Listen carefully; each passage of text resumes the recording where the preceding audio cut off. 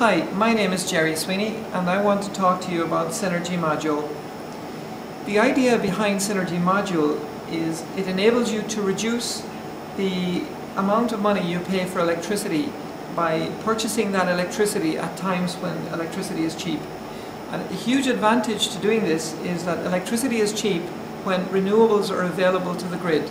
Therefore, if you purchase electricity at times when the price is low, you are facilitating the penetration of renewables onto the electrical grid. If you don't purchase electricity at times when energy is expensive, then you are saving the consumption of fossil fuels and the production of carbon. So there are two benefits. One, you save money, and two, you save the planet. This is an Echelon Island Smart Server, which is a type of PLC which now has the Synergy Module software pre-programmed into it. And what I want to show you today is how easy it is to configure this device, install it and get it to run within, say, a domestic or an industrial situation. There are a number of connectors on the device, and we're going to use 4 for the particular circumstances that we're going to show you today. There is a connection that you can connect to a local area network to give you an internet connection, or you can connect a Wi-Fi device to this and enable you to connect to your Wi-Fi network at home. There is a console port which you use to connect to a computer when you're configuring the system initially, but you do not need to leave it connected.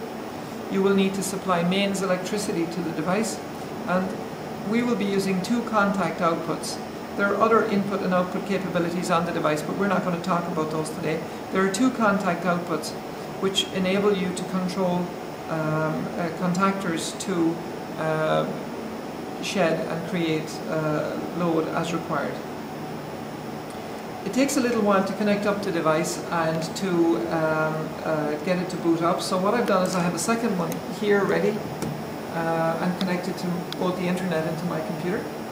So the yellow cable on the left is the connection to the internet. It is still connected up to my console port, and I have mains electricity supplied to the unit here on the right hand side. I don't have connections to the contactors at the moment, but you're going to have to imagine those, I'm afraid. Once you boot up the device with a computer connected to the console port, you can see that the system is running. Every 15 minutes the system downloads the current pricing and current weather information and the projected electricity price and weather forecast for the next 48 hours, and then uses that data to make decisions on when is the best time to purchase electricity and how much electricity you need to purchase. The only reason that we need the app, there it did a download again, so it must be just at the end of its 15-minute session. The only reason that we need the terminal connection at this time is to find out the IP address. If it's being configured using your DHCP server, then you're going to need to know that information. So I just type in show, and I see that the IP address is 10.10.1.25. So I now connect to the same local area network that Synergy Module is connected to, and I put in that IP address into Microsoft Internet Explorer browser window, hit return, and I gain connection to the Island device. First of all, I need to log in.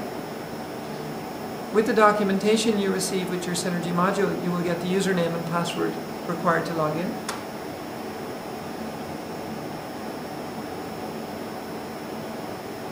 Currently, we have 2 what are called configuration pages for the Island Smart Server Synergy Module. This enables us to do 2 types of demand management with the device. In the future, these configuration pages will be extended and made more sophisticated, and other configuration pages will be developed for different applications.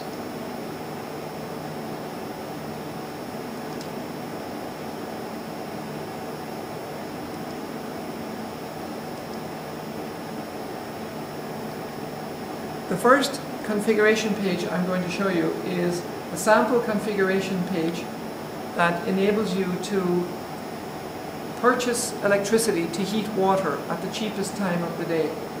So you tell the system what your daily requirement is and what the heater kilowatt hours are for the, you tell the system what your daily requirement in kilowatt hours is and what the kilowatt capacity of your heater is.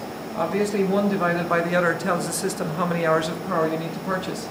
You can also program in minimum and maximum temperatures. If the temperature reaches the maximum temperature, then the system will disconnect power. If the system, if the water gets to a minimum temperature, then regardless of the price information, it will start to heat the water.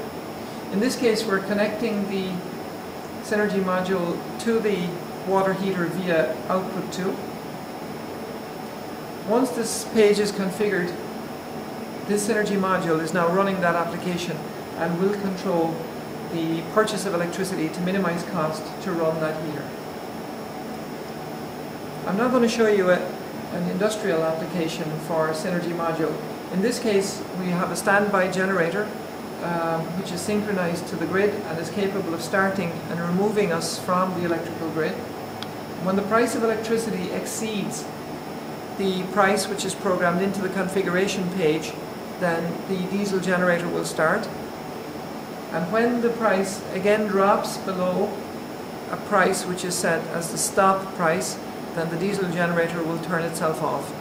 In this way, you control the maximum price that you pay for electricity that you purchase, and you would set that price in the configuration page based on the cost of purchasing diesel, for example.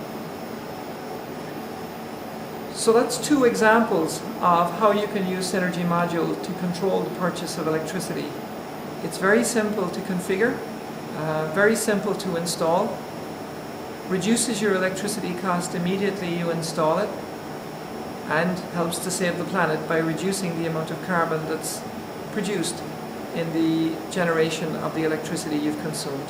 Thank you very much.